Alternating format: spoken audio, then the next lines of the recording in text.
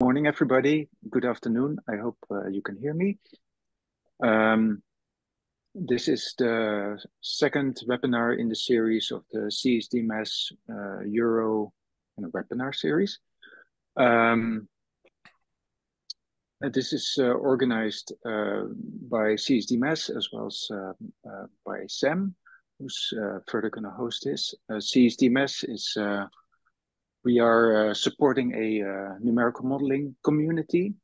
So the webinars is one of our things to support it, but we also have annual meetings. We provide cloud computing for those that are interested,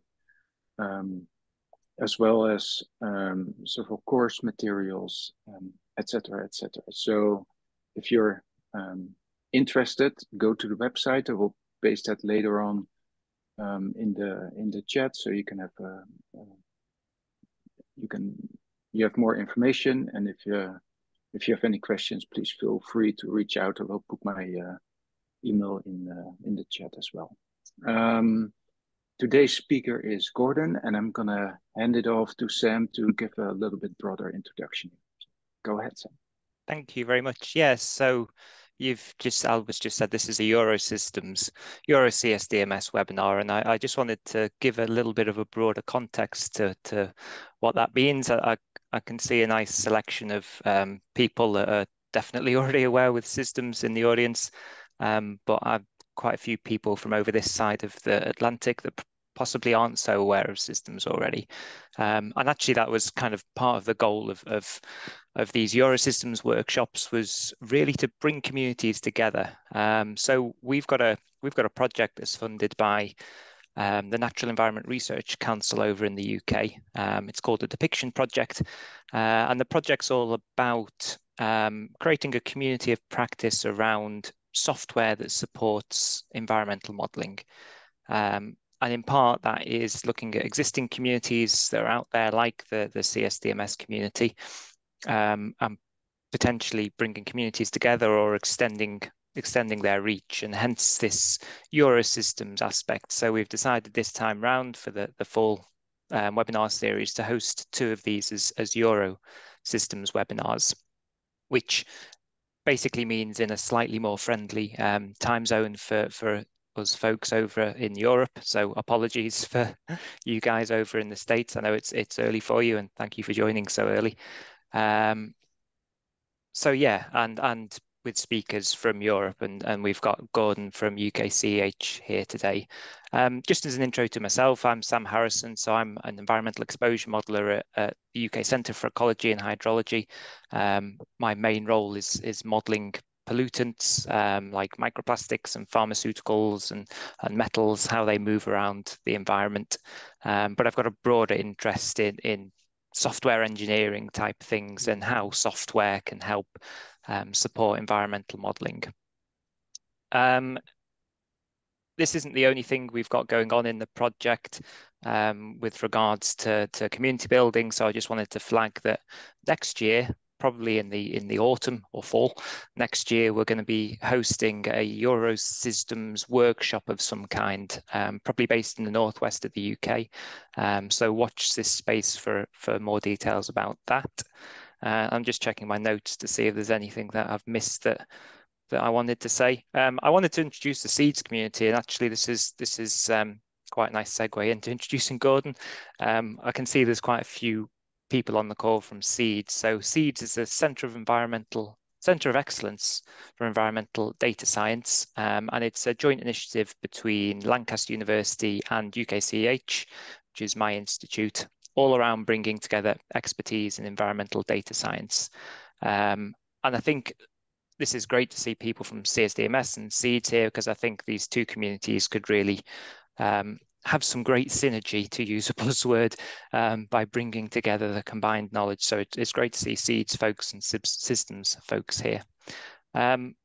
Gordon is one of the co-directors of Seeds, and he's also head of environmental digital strategy, I believe is the correct title. I've got that right, at UKCH. And a distinguished professor of distributed systems at Lancaster University.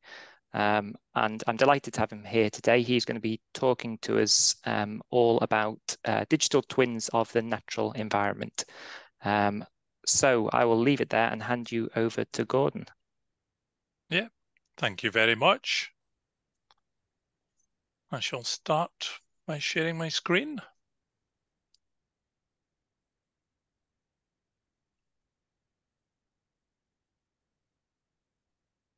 Which hopefully you can see now. All looking good? Perfect, Yes, thank all you. looking good. Excellent. Well, thank you for that, Albert and Sam, and for inviting me. I do lots of seminars, and I do lots of seminars around digital twins, but this one today particularly excites me for reasons that will become apparent. I'll maybe give you a hint. The reason I'm excited today is that I'm now highly motivated by this journey towards digital twins, and I can't do it alone. And I feel that this community has got a lot of the key building blocks. So what I would love to get out of today is a momentum and drive to do something really bold and ambitious together around digital twins of the natural environment. I'll unpick as we go through why I think that you are the right community to be talking to, and how you've got a lot of the key building blocks that I actually think are missing around the digital twin debate. I kind of also want to unfold my own journey a little bit here on digital twins, because I started off thinking, oh, is this just another buzzword? Is there anything in this? And I've been through a kind of journey of discovery, and we've been thinking about what digital twins means in the UKCH context. And I've come to realize that there is something of real substance here, and it is a real challenge for the monitoring community. And I think what digital twins are doing are offering a catalyst to really think again about how we model complex environmental systems. And again, that's a subtext that I'll unpick as we go through.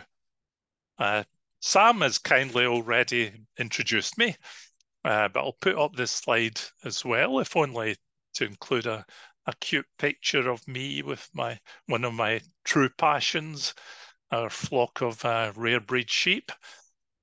But when I'm not lambing or shearing, I'm thinking about the role of technology in supporting environmental science.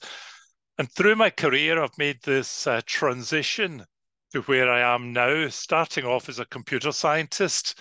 So I'm rooted in the fields of distributed systems, cloud computing, and software architecture, which I think are really useful building blocks. And I've gradually, through my career, transitioned to more applied work. And as Sam said, I'm now head of environmental digital strategy at UKCH, which includes, driving forward an agenda around digital twins and also around data science. And I'm also a co-director of the marvelous collaboration we have, which is SEEDS. So that's me. That's the perspective I'm coming from today. So just to start off with a little bit of background on what is a digital twin, and then moving on to what is a digital twin of the natural environment, which I think is actually one of the areas that is really exciting in this area. So digital twins have been around for some time. They're relatively new in the environmental domain, but there's been a lot of work in the engineering domain and building digital twins of engine systems, of aircraft, and so on. And to a certain extent, that community has established the principles and starting points for thinking about digital twins. I actually think digital twins of the natural environment are introducing added dimensions, which for me are even more exciting. But looking back in the roots, what is a digital twin? I quite like this diagram. It came from a study in the UK, a BASE study in the UK about digital twins of cyber physical infrastructure. and it shows the relationship between physical and digital systems. And you may build a model, and people in this community build lots of models, but there's no real connection to the physical system or what we know about the physical system, or at best they're relatively loosely coupled, and certainly, no real-time information flowing between the two. And then you can think of digital shadows. That arrow should actually be the other way around, by the way, where some information from the physical system is flowing to the digital system, and that maybe improving the model and maybe giving some constraints or boundary conditions or changing the parameterization of the model. But then we get to digital twins, and one of the defining characteristics for me is that two-way relationship. The two-way relationship, the flow of information from the physical to the digital and then back to the physical again. And that for me is one of the defining characteristics. They are tightly coupled. We have a digital system, a virtual system, a digital twin that's in constant two-way communication with what we know about the physical system through the underlying cyber-physical infrastructure from the monitoring that's inevitably going on and increasingly going on around physical systems. So it's that constant update and two-way relationship that I think is absolutely paramount. So that's kind of my definition, if you like, of digital twins. But then we move on to digital twins of the natural environment. And in many ways, I see this as really one of the killer applications, one of the driving forces for why I think that digital twins are so exciting and important going forward. Environmental systems are incredibly complex. By definition, they are complex systems. Modeling of the natural environment is an incredibly demanding area. And I feel that there's things to be done here where we can really push that modeling paradigm forward by embracing digital twins. And I'll unpack what I mean by that. So massive potential in this area, huge potential maybe for a step change in this area. And I think that that's also fueled by the unprecedented amount of environmental data that is now around us and available. We just have to look. Many of you on this call are environmental scientists. Look at the richness of data you have available now, whether it's from remote sensing, satellites, drones, aircraft, whether it's from sensors on the ground as we really start to deploy sensors at a level probably never dreamt of in the past, or from citizen science, or from mining the web for additional information, for example, about flood events. Just an incredible amount of environmental data that can really drive our understanding. But what's happening to all that data? How much of the data is actually looked at, and how much of it is actually being used to improve our understanding of the natural environment? Or are we all just kind of floundering and drowning in this sea of data? Can we do better?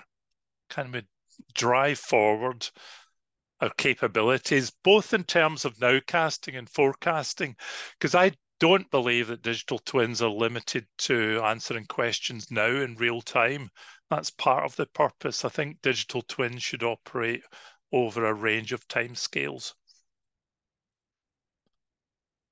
So moving on, I think one of the areas that excites me around environmental data and also challenges me intellectually is the complexity of the data that we have. If you look at some fields of physics or engineering, the issue is often, in terms of this diagram you see before you, the volume of data you have. It's traditionally big data. There's lots of data and it's coming at you fast. So in many fields of data science, then the debate centers around volume and velocity. And we're thinking about engineering techniques to process very large data streams that come at you very quickly and making sense of that data. That's in some ways the easy bit. You know, from the field I was in distributed systems and knowing how to parallelize and distribute computation, we can do that. Scalability in terms of the size of data sets has never been an issue for me. Where it gets much more exciting is the other Vs that are sometimes second-class citizens, just the sheer variety that I hinted at earlier in environmental data, the variety of data, and also the veracity, the different levels of provenance or accuracy that data brings. That's where understanding that data becomes really challenging, and that's what motivated us to set up SEEDS, the Centre for Excellence in Environmental Data Science, to really understand this. And then you can layer on to that, it's not just variety and veracity. No doubt many of you know, probably a lot more than I do, that environmental data is really challenging. It's messy, it's horrible, there's missing values, sensors go down. You want to look at longitudinal data, but there's important gaps just when you need the data. The extremes are really important. You know, extreme events can have very significant and extreme impacts. So you want to treat the extremes carefully and probably with a much more focused lens rather than looking at averages over time.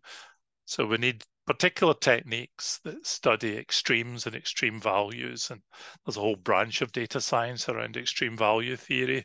The data can exist at different scales. And I no doubt many of you are really grappling with how do you combine, say, remote sensing data with instruments on the ground, and how can you build a broader understanding from integrating across scales. Our data is spatiotemporal in nature. Not all data has that complexity. So how do we extrapolate across space and time? And also non-stationarity is almost the norm. We have significant change over time due to a changing climate. All of these added up imply that one of the most important areas of study now is environmental data science, to take advantage of that data, to understand that data, to extract meaning from that data. And I could also extend my conversation to AI. And I think this is maybe one of the biggest challenges. A lot of people looking at AI techniques, but how many AI techniques will actually deal with extremes, will reason across space and time, will deal with non-stationarities and so on. So what I'm saying about data science also applies perhaps even more so to AI algorithms. So big challenges, and the need to really invest time and resources to understand how we extract meaning from data, the complex data we have. And I could give a whole talk on that, and I have given many talks on that, but that's not where I'm heading with this talk. That's an important building block, but I'm going to switch focus now to what really is at the heart of what I want to say today. And it's captured in this very simple diagram, but will be amplified with the diagram to follow. Because the other big characteristic and perhaps unique characteristic, not entirely unique, but very defining characteristic of environmental science is the importance of process understanding and process models. You know, Sam, for example, as he introduced, works in this field and thinks about process models and pollutants in the atmosphere, and that's really important work. There is a perspective that as we move towards more and more data, we have a rather horrible view of science going forward, a rather dystopian view of science going forward, that we extract meaning from data, and that is the science. And that for me is horribly incomplete, because environmental science cannot exist without process models. And process models also have an added feature of capturing the best of breed of science. It's our understanding of science at this moment in time. So without that, the science withers and dies. So we're left with this issue of large repositories of data with lots of information to extract and analyze. New capabilities in data models, the new kid in the block being AI here, but the tradition of process models, which is so, so important. Can we reach a synergy? Can we perceive a modeling paradigm that takes advantage and actually refines and extends our process understanding while still building on this potential of new techniques to take advantage of data models? That is the heart of what I'm going to talk about today. And that's where I want to start a debate and discussion and hopefully even collaboration with this community. So that's a very simple model. What about this one? I'm not going to go through all this model in one go. I'm going to step through it slowly and allow you to absorb some of what I'm talking about here. And this came from a short paper I worked on with Pete Henrys, some of you will know, who is a statistician and data scientist within UKCH.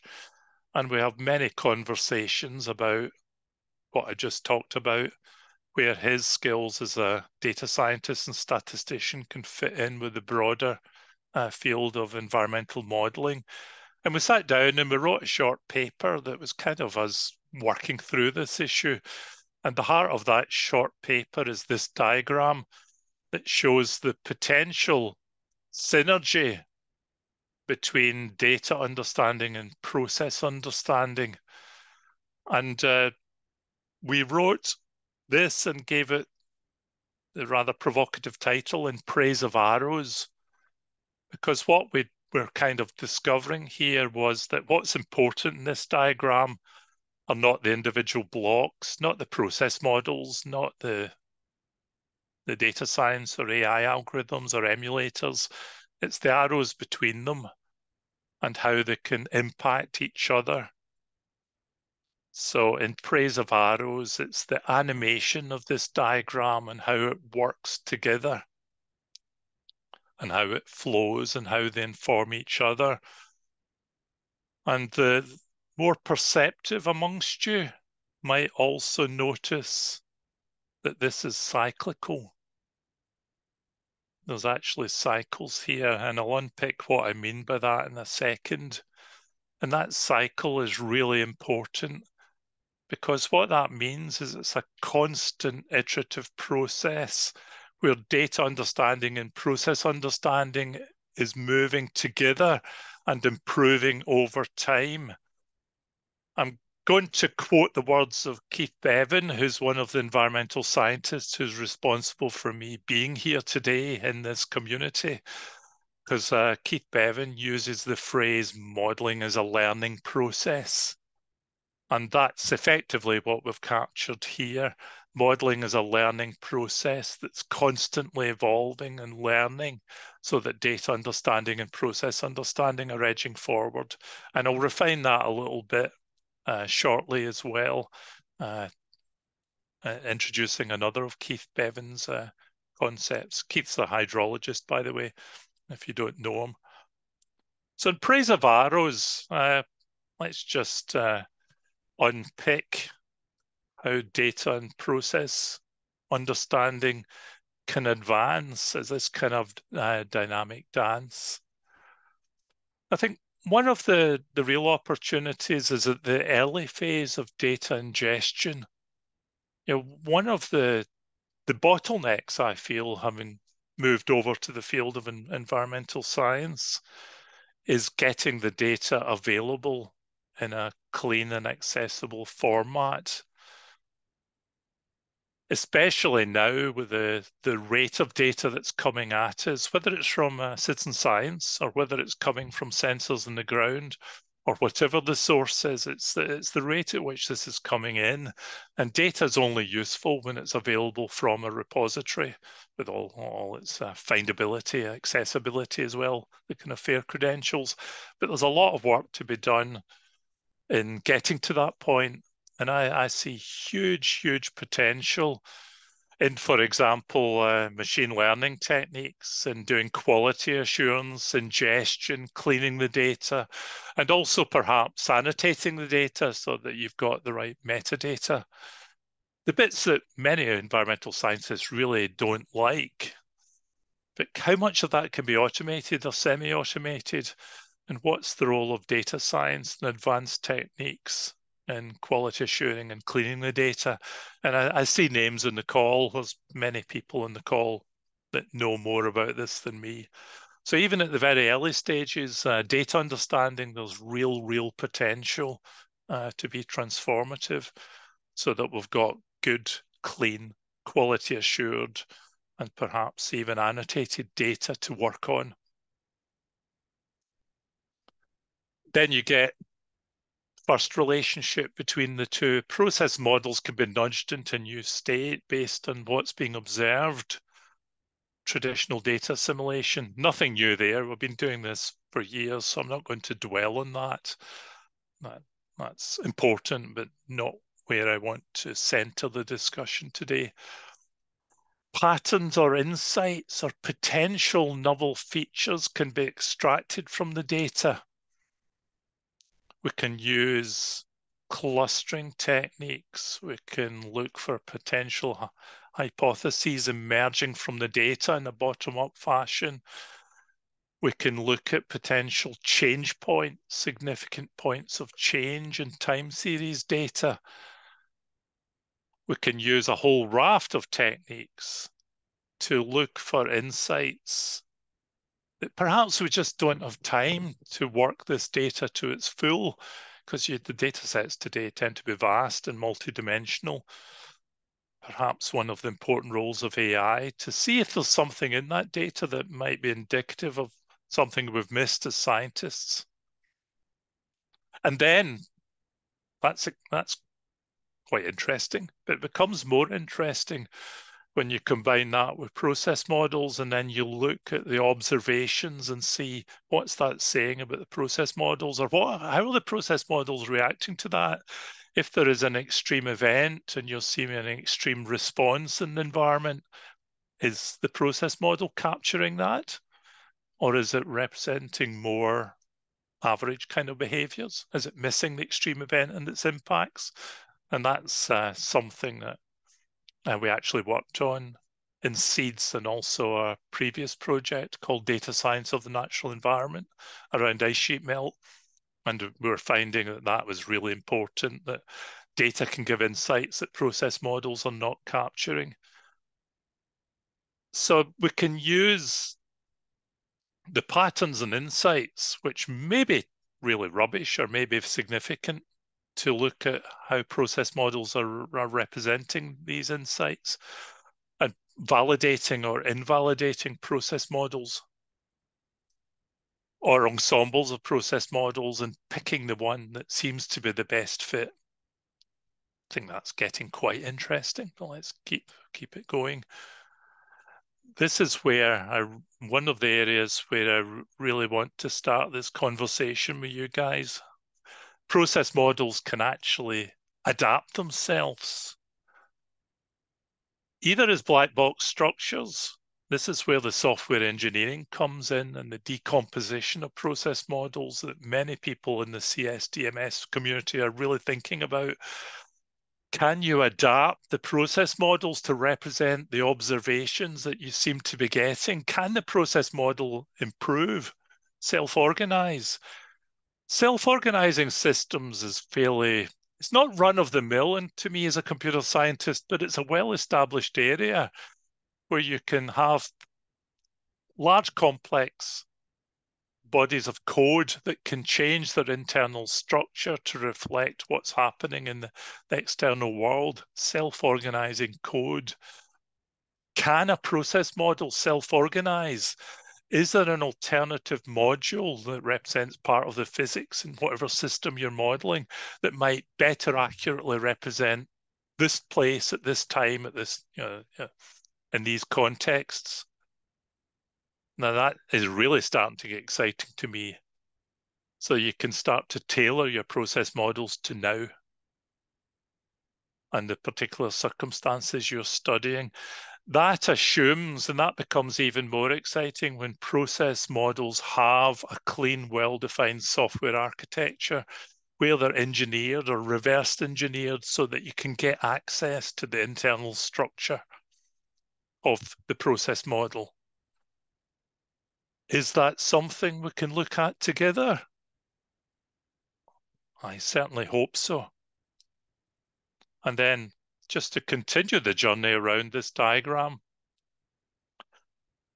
this is studying a complex system, and complex systems have emergent behavior. Can we build more complex data science, probably moving into the sphere of AI, more complex data models using deep learning or integrated statistical modeling that represent the system and allow us to reason about emergent behavior in what are highly complex multivariate systems? And could that sit in tandem with process understanding and then look at the relationship between the two? Can we actually discover missing behavior? You realize as a scientist, when you look at your data, the process model just, there's something not right. There's something missing here. There's an important relationship or physical process or behavior. It's just not captured. Can you actually look at injecting new behavior into the model automatically or probably semi-automatically or even manually? That's still a step forward, and see the process understanding grow over time as part of this learning process. Your process models are complex, so if you have a process model that you're happy with, that represents the behavior of a given place and time, can you then train an emulator from that? And if the behavior of the process model changes over time, could you retrain the emulator and then run the emulator many times as a valid representation of that process model, so that you can really look at combining that emulator with other emulators to study cascading effects of complex systems, or to look at sensitivities in more depth? And also, one thing that Pete Henrys is very keen on, and if he was here, he would be really jumping up and down about, is there a loop back to the sensor system, so that if you have uncertainties that are apparent, maybe from your data models, can you then use that to drive adaptive sampling strategies? And I saw that Tom August is on the call, one of my colleagues from UKCEH. He's been looking at this in great depth around biodiversity data and citizen science, and directing citizen science participants to fill the missing gaps. I think that's really important. So hopefully that's brought this diagram to life. This is, for me, an exciting future. I don't know how to build all that, but I'd love to learn and I'd love to try it. And to build all that would require a real massive effort and a cross-disciplinary team of those that understand the data world, those that understand the process model world, those that are really thinking about internal structures, the software engineers and software architectures. And those people understand complex systems and their interactions. This is a grand challenge. This is a grand modeling challenge. And I can't think of anything more exciting to look at going forward. And actually, Keith Bevan's really annoying. He's a lovely guy, but he's really annoying. He knew this years ago. And it's only over time I've come to realize how profound his insights into modeling were. he would wrap all this up and he would refer to this as models of everywhere. Your models is a learning process, but models that capture everywhere. So you can have very fine-grained models that represent the particulars of particular places, and you can run models that represent that place, and the model can change over time as you learn about that place. Models of everywhere. If you don't know the literature that Keith put out on this, go and seek it out. And I've also included a reference at the end about a collaboration I did with Keith on models of everywhere revisited. Why, in terms of technology, it's actually the right time to build these kind of modeling futures.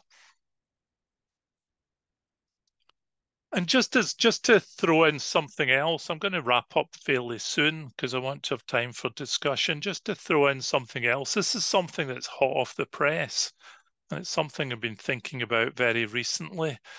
And it links to a proposal we just submitted. So this may or may not happen, but we're looking for funding to think about this.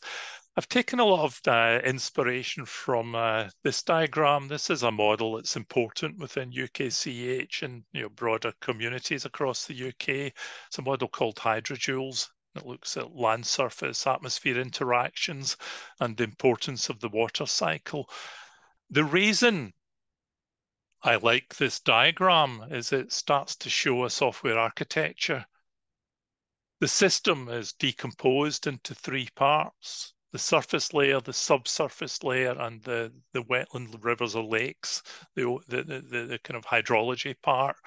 And they've worked out the interactions between them and worked out a relatively sophisticated way of coupling these parts, including over scales. But then it's kind of fractal. You look then at how this as an entity would then interact with broader systems. If you have this, which is the architecture potentially of a digital twin, if you start to combine this with data understanding, how does this then interact with an atmospheric digital twin? And how does that interact with an ocean's digital twin? And this has led me to really focus recently and think a lot about federated structures and federated digital twins, and to actually think of that intrinsically as you address digital twins. Don't build a digital twin, build something that fits and slots naturally into a federated structure, and actually think of the federated structure up front, not as an add-on. And I think if we start to do that, the potential of this technology just goes through the roof in terms of understanding complex interactions. My frustration with this diagram is that I want to go further. You pick any one of these components. Let's just take the subsurface. You could unpick that and you could have a complex structure underneath that consists of components and interactions, and even within that, thinking of soil moisture, you could have components and interactions. So I would want to explode this out. I'm greedy. I want to explode this out much further. So just a final thing to throw in. I think to do digital twins well, you have to think about the underlying digital research infrastructure. So as well as thinking about these kind of modeling architectures, we've also been thinking about platforms or digital research infrastructure platforms that support this, that enable you to do the interoperability between data and models, and also the federation between different structures. So we need to think seriously about effectively an underlying platform that supports data discovery, model discovery, interoperability, and federation. And in a separate project that I don't have time to talk to you about, we've been working on that. It's called an information management framework for the environment, which underpins digital twins. But that's for a different day, because I really wanted to focus on the modeling side. So I'm going to skip over that. So really excited about the potential here. I can't do this on my own. So what I'm doing is reaching out to you fantastic modelers, and I know that the community that's out there is thinking about some of the things I've already said, and hopefully there's a meeting of minds, because I think if we do, we can actually really drive forward modeling futures and start to get to the kind of models we need to understand complex systems and then interactions. And that sounds like a good place to stop. And just to say, if you've got copies of the slides, which I'm happy for you all to get, there's a few musings of myself and others that you can look at. Thank you for listening. Thank you very much. That was fascinating. Thank you. We've got quite a bit of time now for questions, comments, discussion. I can see a few things that have come in the chat already. There was a comment around when you were talking about models as a learning process, a comment from Moira that was saying that this is very much in line with concepts of modeling cycles in complex systems modeling and collaborative participatory modeling. KILT, keep it a learning tool. I haven't heard that before. I like that acronym. I don't know if you had anything to add to that, Moira. Yeah, I very much prefer to the KISS principle, which is keep it simple, stupid. I don't like, being demeaning to people, but also it's just like, just thinking of it as a learning process. And this has been a practice in a lot of the complex systems process-based models, modeling practice, but also just wanted to raise like how this really fits within the framework of participatory modeling as well, or collaborative modeling, as we're thinking of interdisciplinary work, and not just across academic fields, if you will, like hydrology, soils, whatever, but also thinking of, working with people and decision makers too, as both sources of data, but users of data, and the people who in the end make sense of this information, the modeling and the data, to make then decisions with it. So just wanted to present that as another dimension. Yeah. And that's exactly what I was looking for. I mean, some of the literature in areas you allude to there, I've heard of, but I'm not really familiar with. So I think that's why we need collaboration, to all get in the room and thrash out what we can learn from what you've been looking at there, what I bring from my perspective, and so many other voices around the audience. Absolutely. I'm happy to share, beyond this talk. Absolutely. Yeah, that'd be great. Thanks, and thanks to Matt, who has posted a link to Unify, which is the model, I think, underlying the Hydrojoules project that you just described. So there's a link to the chat there. Thank you, Matt. And yeah, in terms of exploding out the Unify code to include nutrient flows, that sounds exciting also. Are there any questions from anyone? Feel free to either unmute, ask your question, or put them in the chat. If there's not, I've got a bit of a question. I was kind of thinking, I mean, you addressed this actually already about the skill set, and when listening to your description of what we need for environmental digital twins, it's a huge skill set. We need the people, not just with the process understanding of the environment, which we do absolutely need. We need the chemists, the physicists, etc. But you described lots of stuff there that very much is computer science, software architecture. So we need those people. We need the software architects. We need the data scientists. We need the environmental scientists. We need a really, rich consortium of people to be able to build these things. My question actually was, has this been done in other disciplines before, or is the environment really unique because of those 4 V's that you said?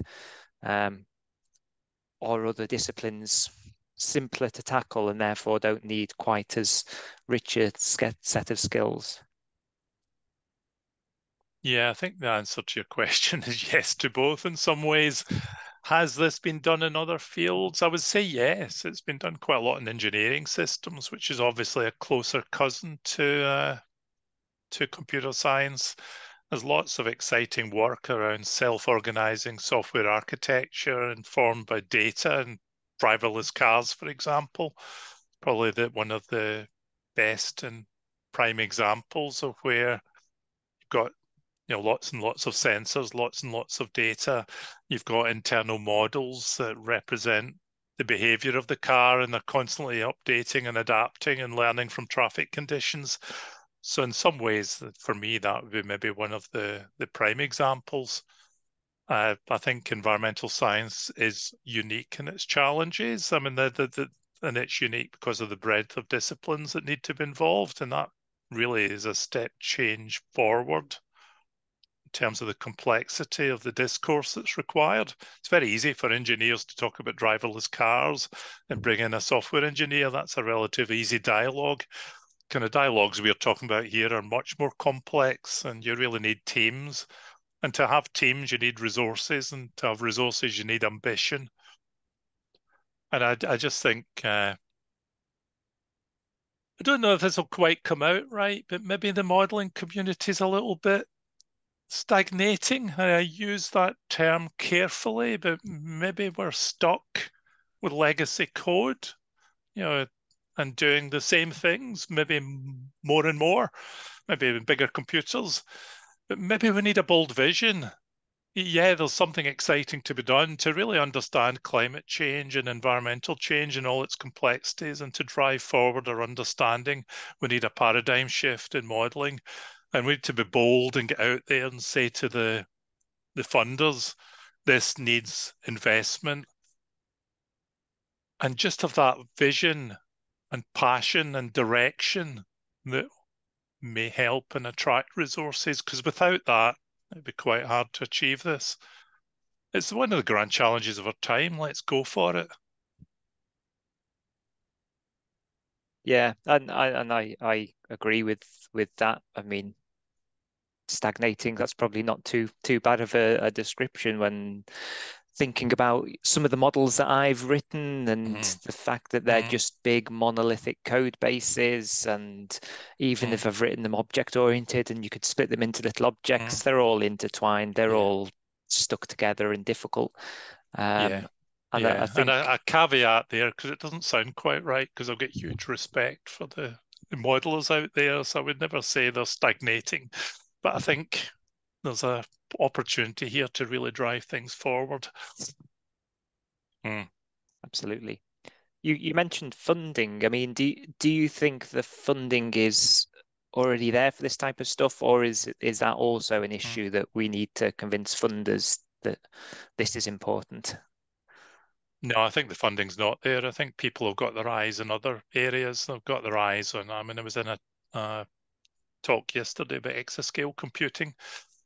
Funders have got their eyes on exascale and building bigger and bigger computers. There's a lot of traction to AI in environmental science, and massive investments in that.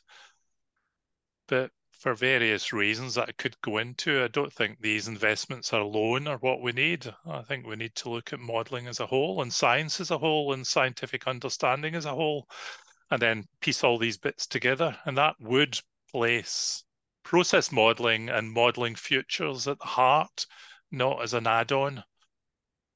So I think the areas that are attracting funding are not necessarily the ones that need to attract funding to the level that they are.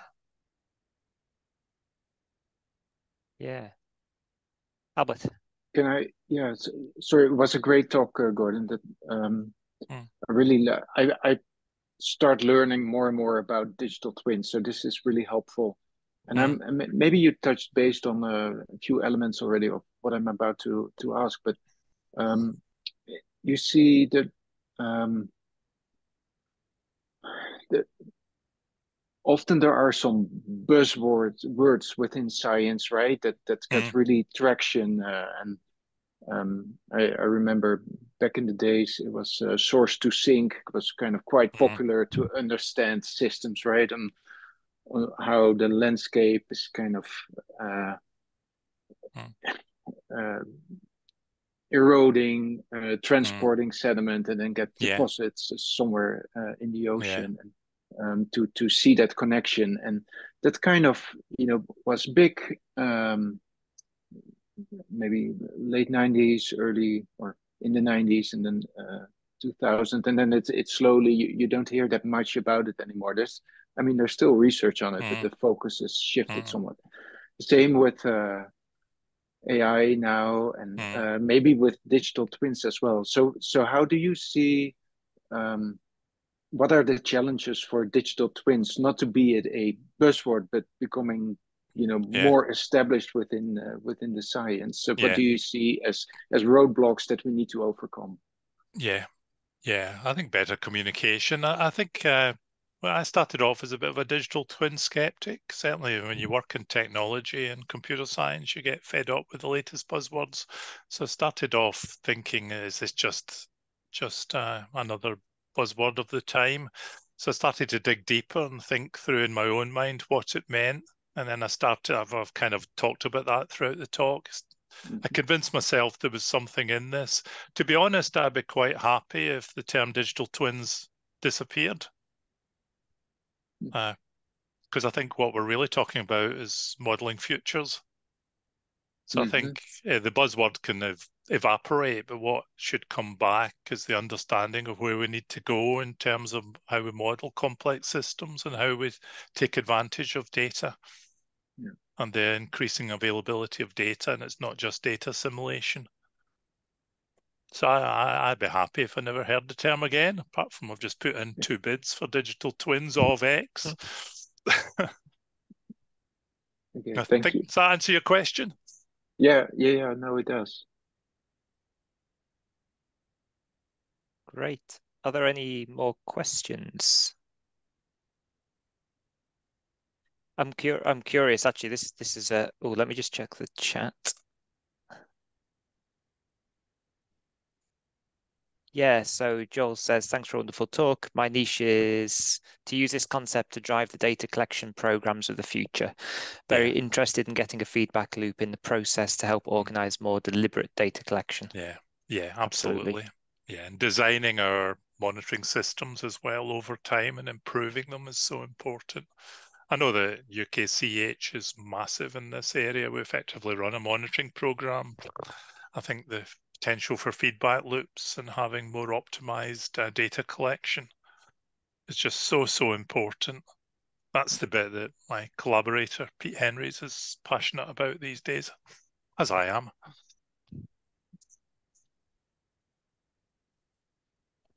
Good stuff. Shall we? We've only got a few minutes to go, so shall we start? And we're starting to lose people, so shall we start wrapping up there? Unless there's any last questions or comments quickly. Yeah, can I just say I want to reach out to people, so do get in touch and let's see if we can take this forward. So there's been a few people saying they're interested in this, interested in that. Let's keep this going, because as I say, I can't do this on my own. It needs many skills, and there's some really interesting observations and reactions from the audience. I've been